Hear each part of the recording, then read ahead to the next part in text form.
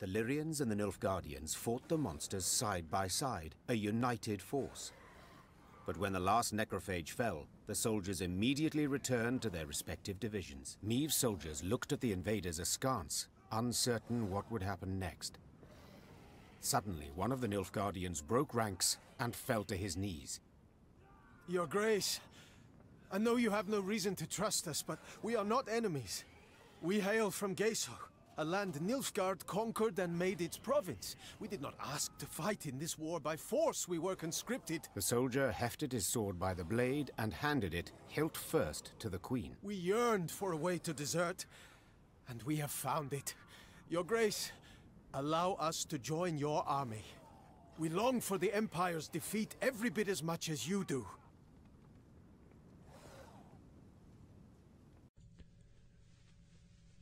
Geso, a land of cliffs, mountains and bandits.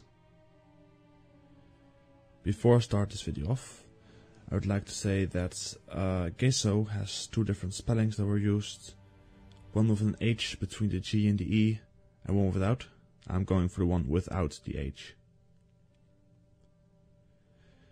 Geso lies to the north of Maagd and east of Mettena. To the east lies the Tier Torture Massif, beyond which lies the Korth Desert. Geso is a rather mountainous country, abundantly cut by streams, full of ravines, caves and thickets, but also boasting green valleys as well as high, sunburnt grasses. Geso is not much fertile land, however there are plenty of areas suitable for pasture. When the Baron of Geso saw that he was surrounded, he decided to surrender to Nilfgaard.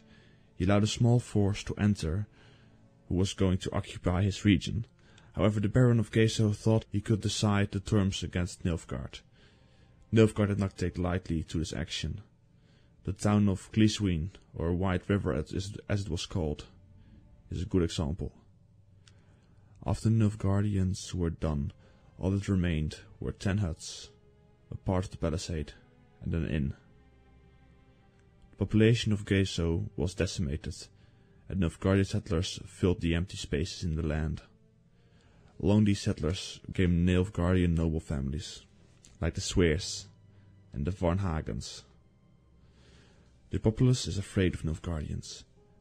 This led to the task of what you might expect the governments to be responsible for, to be taken over by petty nobles and bandit kings. The roads in Geso are not safe. Bandits and slavers roam free, especially on the Velda road, now better known as the Bandits Road. The road goes towards the town of Laredo, also known as the Bandits' Lair. In this town, all manner of folk rest, resupply, and trade their booty from farmers to slavers. The village has been burned down many times, but the remaining residents and many immigrants keep rebuilding it. Some other notable villages in Geso are Amarillo, Ven Aspra, Druk, New Forge, Sarda, which is the seat of the Varnhagen family on the edge of the Korth Desert, Tiffy, and Wagtail. In the 1260s, the Lord of Geso's army joined forces with the insurgents from Ebbing and Maagd, and together they created a confederation with an aim to gain sovereignty again. The Lord's army was quickly defeated by the forces of the Empire. As a result, many of its fugitives joined the bandit gangs that plagued the land. The main export product from this land are cloths made of sheep's wool, manufactured with the help of mechanical weavers driven by mountain streams. In the settlements on the bandits' trail, merchants often buy goods from brigands and thieves from the area above the Upper Velda. During the Second Northern War, Geso wasn't really affected besides the rising amount of bandits. Soldiers from Geso took part in the war on Nilfgaard's side. This can be seen in Thronebreaker, where Meve encounters a group of soldiers from Geso that she can save and recruits in her army.